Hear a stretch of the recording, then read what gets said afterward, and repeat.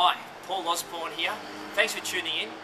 Today I'm at the scene of an auction that happened on the weekend. Property was passed in, and I wanted to talk to you today about what happens when something does pass in.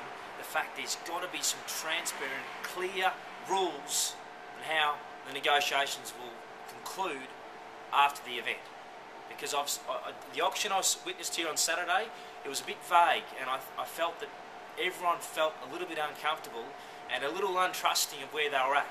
And at the end of the day, I felt maybe the seller missed out, one of the underbidders missed out because they perhaps wanted to buy it but weren't too sure on how it was being conducted and thought they weren't being treated fairly because the rules weren't set out in concrete, they weren't announced by the auctioneer, they weren't quite transparent in their way. It's so important, so vital that if an auction is passed in or failed, that the rules of the negotiation afterward is clearly set out so everyone knows exactly where they stand.